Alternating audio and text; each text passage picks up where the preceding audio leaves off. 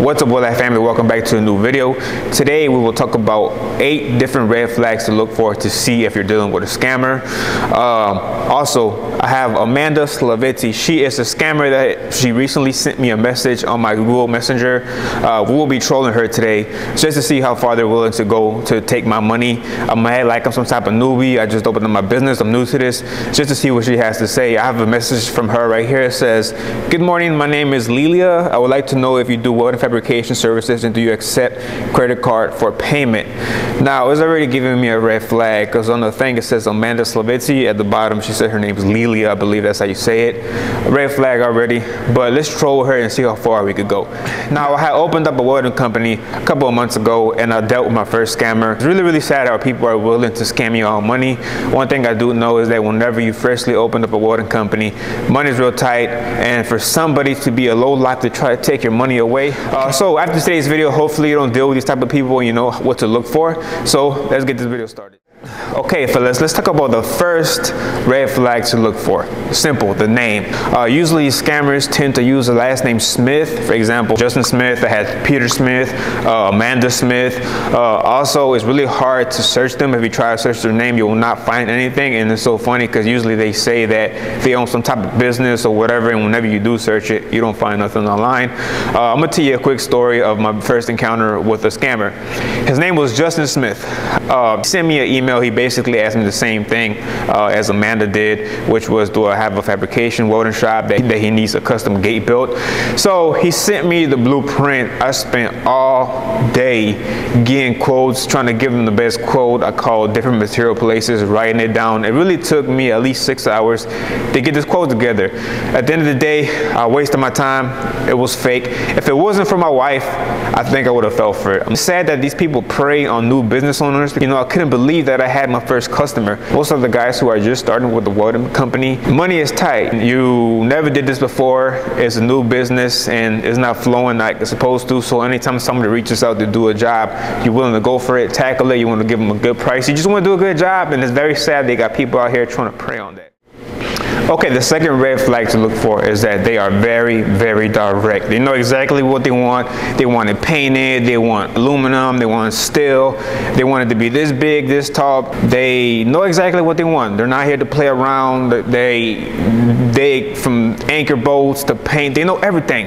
Most of them have blueprints, but one thing I've noticed is that they all use the same thing, which is weird. That's why it makes me feel like, are these computers talking to you? That's why it's weird, because usually it's going to be the gate, this scaffold they need built. Also, I got a base that they sent before, and it has all the measurements and drawings. Most of the time, the first message, like you've seen from Amanda and Chris, is they ask you if you do welding and fabricating, and they ask you if you take all forms of payment. So that's just the second thing to look for. Like I said, just kind of judge them. Like I said, I do have customers who are pretty direct, but whenever they really specific to the bolts, to the prime, to everything, just keep an eye open for that. The third red flag to look for is they never have a cell phone. You can never contact them. You can't talk to them on the phone. They're always going to give you some type of excuse. Matter of fact, whenever Amanda responds, I'm going to ask her if I could call her, but she's going to come up with some excuse. Usually they say they got to take a flight, or they're about to go to work, or some dumb excuse that they're going to come up with. So that's one thing to look for. Usually they communicate with you through email.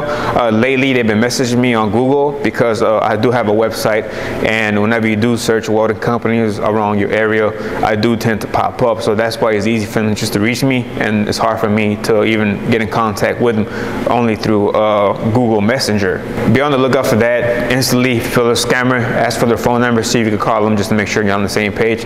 Like I said, they're going to most tend to deny it. If they do deny it, I think you'll have a scammer. The fourth red flag to look for is they're very easygoing. You could tell them, oh, I can only install it in the afternoon. They're going to tell you yes. But everything that you say is going to be yes. The only time they're going to tell you no is whenever you ask to call them or ask them if they have a different form of payment other than what they're trying to pay you, which I'll get more into detail on how they try to pay. They also tend to try to make it too easy for you. Like they try to send you extra money, or they'll be like, hey, charge me $1,000 more. I think you're a great candidate for what I'm trying to do. They're always real easy. They seem like they're good people, but they're not, guys. They're scammers. I'm not saying that every customer that you come across that easygoing is a scammer, but just pick their brain, ask them a few questions, you know, see where they at with it. I do have some customers who are real good with time and with the things that I have to say, and they're okay with it. But like I said, sometimes these people who try to scam you just make it too easy for you. You could tell them whatever and they'll go for it as long as you take their form of payment. All right, guys, let's go into the 5th red flag to look for, which is honestly a very, very important one. Is one of the major red flags that they all tend to do. Say that their credit card can't be used with Square, you can't use PayPal, you can't use Zelle or Cash App. Now, if you have somebody telling you that it's a scammer, shut them down, say, and don't ever mess with them again. And it pisses me off because you're wasting your time. You're here trying to get the quote together. You're looking at it, spending half of your day getting this ready for somebody who's just playing with your time. I'm gonna give you the 6th red flag to look for. And I'm not too sure why you even go to the 6th red flag, but I'm gonna tell you because I went all the way to the 6th red flag. After they told me their credit card cannot go through Zelle and PayPal and all this, I was still trying to find a way to take their payment.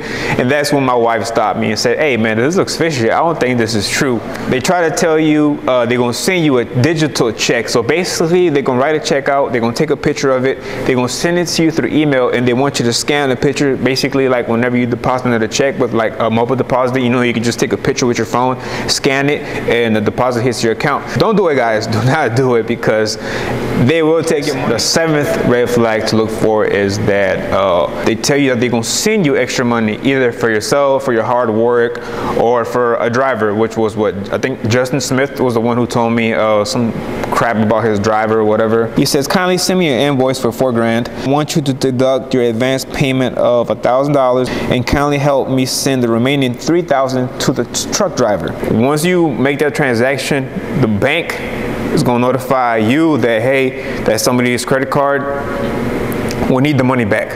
And since you wired them $5,000 to their account, the money is gone.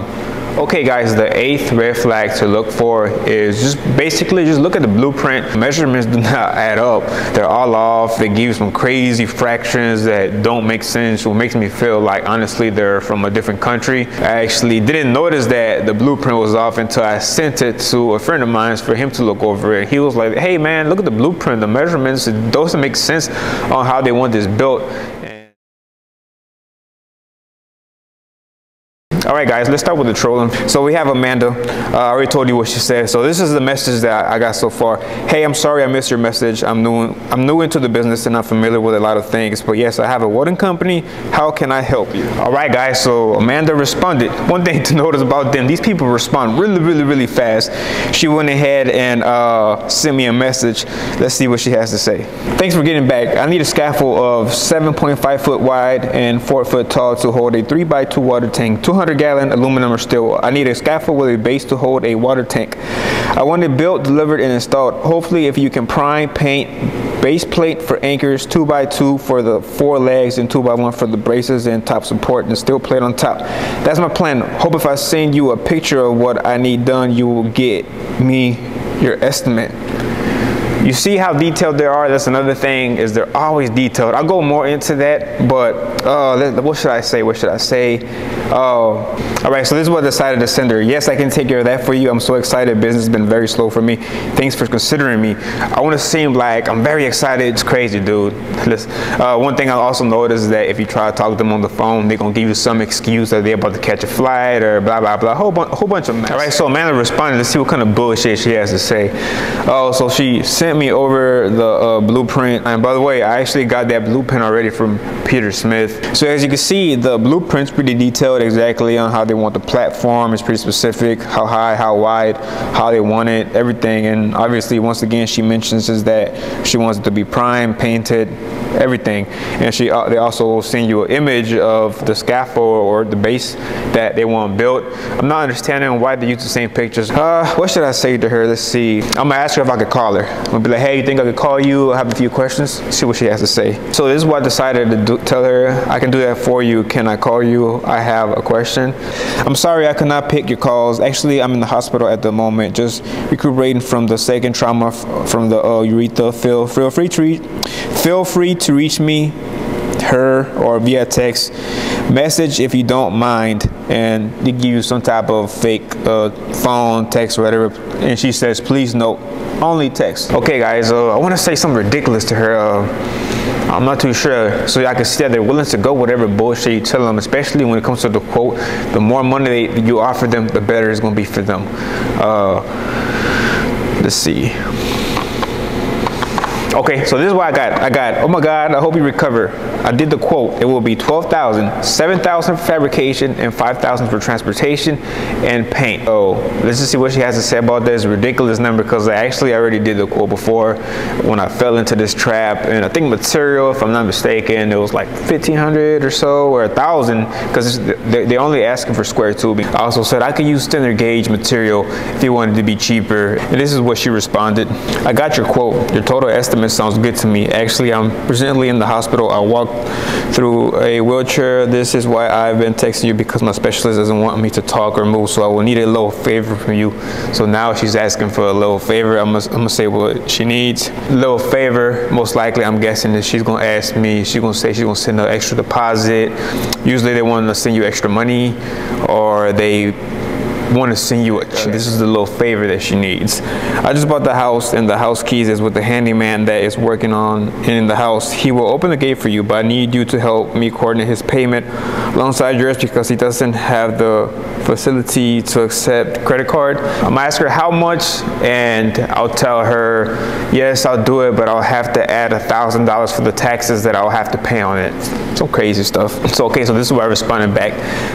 Okay, I can do that, but I will have to add a fee of $1,000 on top of the taxes I have to pay. How much money do I give them? The favor is that I will text you my credit card info, and you run it manually, or you send me an invoice of $11,300. And once you have the fund available in your account, you will deduct $6,000 as your deposit to get materials, and you will help me send $5,000 to the handyman, which I will forward you his info once funds is in your account. And you will take out $300 as your own as a tip for helping me. Hopefully you understand. Will you help me? What they want to do is they're using somebody else's credit card. So she wants me to keep $6,000 for me, and she wants me to send $5,000, wire it to her handyman. Most likely it's her or him, whatever.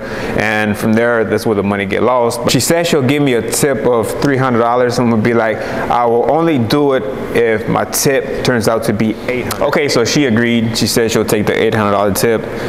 Think about these people, anything that you say, they're just going to tell you yes, yes, yes, and yes. About to be like, so they accepted what I said about I want an $800 tip from doing all these transactions for you. She just asked me, what is the credit card info needed for the payment? What is the name of the credit card merchant you are using to run my card? Usually they say that you can't take Square, so I'm gonna tell her Square. Okay, so now she responded. For like a month now, I have been having issues with Square, PayPal, merchant. Do you have another credit card merchant you can use? So I told her, no, I don't. Is there a different method to use? Most likely she won't say, I'm gonna pay with a check. That's what the last guy told me. Let's just see if I'm correct about her saying that. Okay, so we've been going back and forth. She said that she's gonna mail me a check, which I was accurate.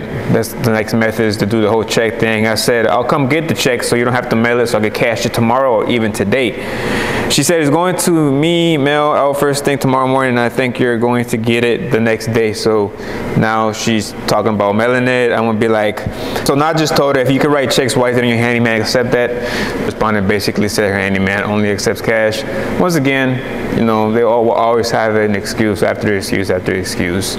So I'm gonna just wrap it up. I'm gonna go off on it, or whatever it is.